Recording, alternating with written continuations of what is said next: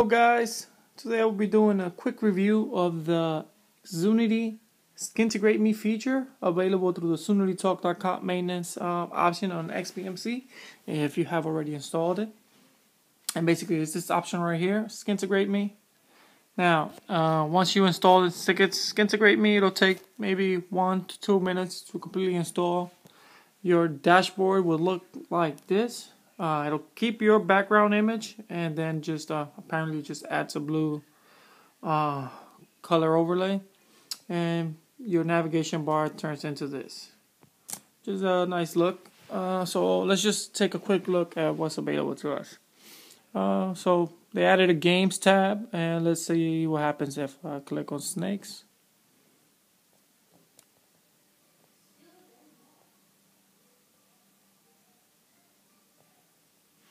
It's not working. Just click on Hangman. Hangman script not available. Let's try snakes again. Space Invaders. Tic-tac-toe. Okay, apparently these aren't working, or maybe I just don't have them installed. Okay, so this one came up. Let's see.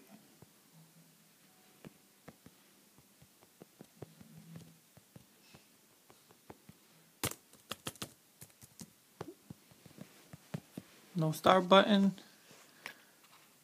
Nothing. Let's try snakes again.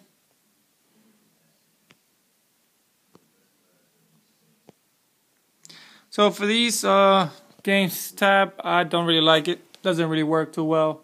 Should respond as soon as I click it. Maybe it's not set up to work well on an iPad, so maybe that's it. It probably works better on the computer, so I can't really say much about it. As far as the iPad goes, if you have it on your iPad, sucks.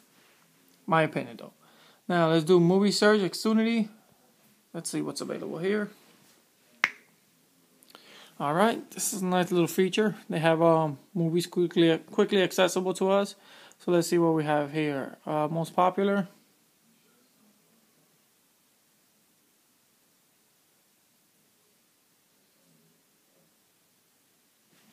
Alright. They've added, as you can see, a status bar, which is pretty nice. Usually you don't ever know how long these things are going to take loading. So let's see. Nice. Okay, so we have a quick option of movies if you would just want to take a quick look and see what's available. The most popular tab. That's pretty nice.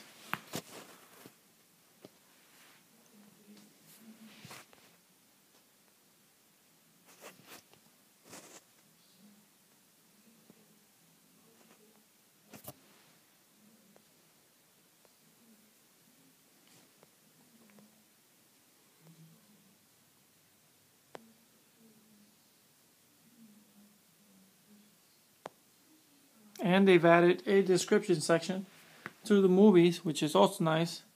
Sometimes you just want to know before you actually start a movie what it's a little bit about. So that's pretty nice on this feature. Now let's go back out. TV shows.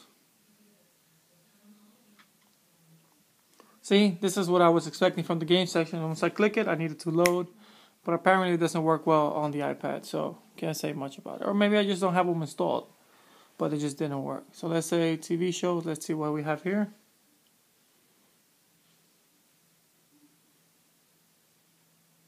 No status bar on this one. Oh, there it is. And again, we have our TV shows here. And these look like folders, so I guess they have the seasons inside. So let's see what's up with Gossip Girl. 25 episodes.